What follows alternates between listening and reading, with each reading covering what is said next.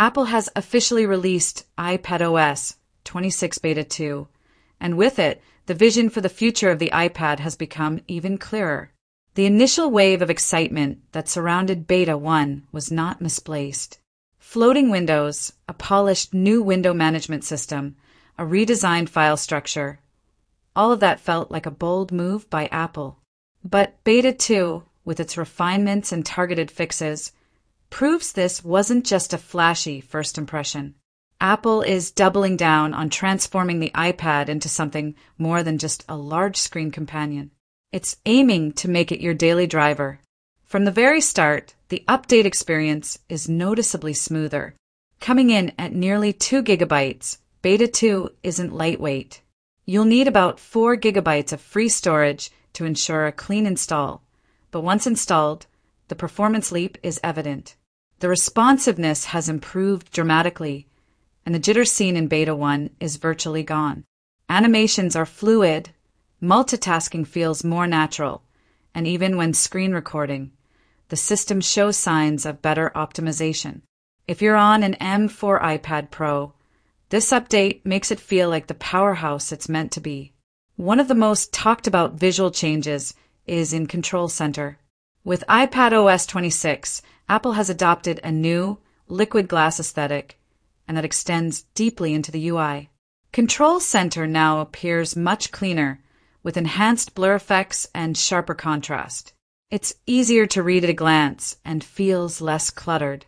This update resolves one of the earliest complaints from users who said the original transparency was more confusing than elegant. Moving into Messages, we're seeing thoughtful refinements rather than headline-grabbing new features. A key tweak lies in how messages from unknown senders are flagged.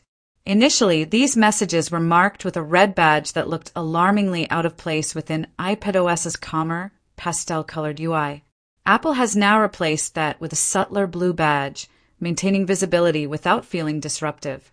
It's a small but significant improvement, showing Apple is paying attention to design harmony and user feedback. Beta 2 also gives us more insight into how Apple Intelligence is being handled under the hood. There are now specific sections under Settings dedicated to managing these capabilities. If you're not signed in or haven't upgraded to the premium AI features, the system shows limits on image generation and request volume.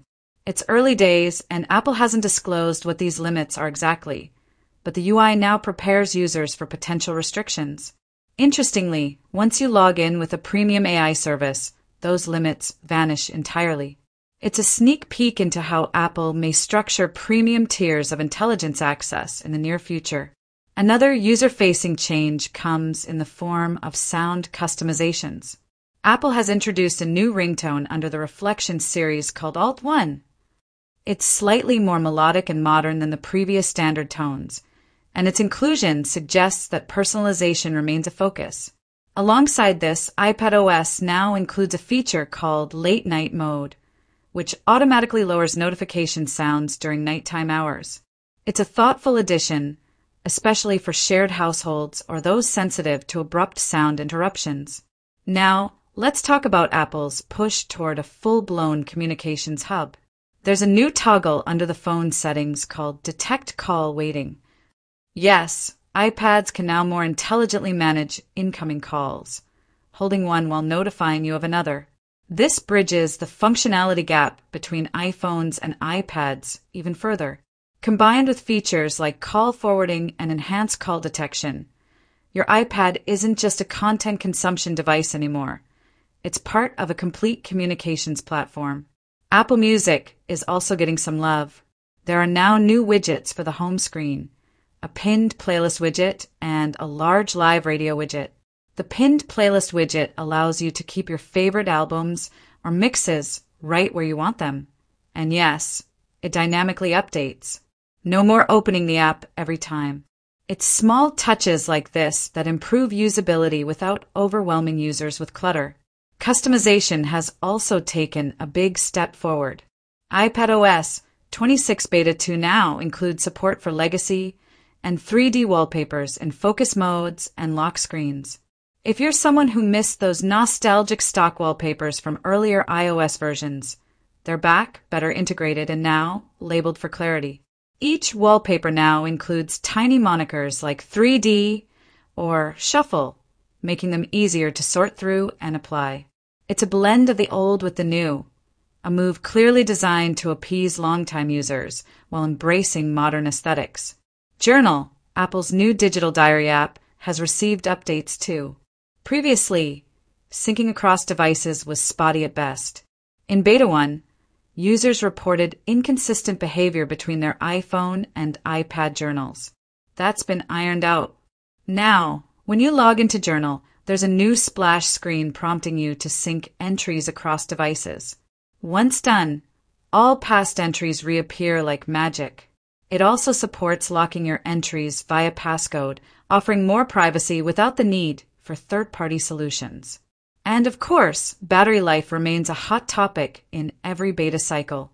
The new battery menu in iPadOS 26 offers deeper insights. You can now view daily breakdowns with clear graphs of charge percentage versus screen on time. During testing, high-performance tasks like video editing in LumaFusion or graphic design in Affinity Photo drain the battery quickly, as expected. But if you're sticking to Safari, Netflix, or basic productivity apps, a full charge can still easily get you 7 to 10 hours, even in beta. That bodes well for final release performance, especially with further optimization expected. The takeaway from all of this is that iPadOS 26 Beta 2 isn't just about fixing bugs. It's about showing where Apple is headed. Every update and tweak is strategic. It feels like Apple is laying the groundwork for an iPad-first future.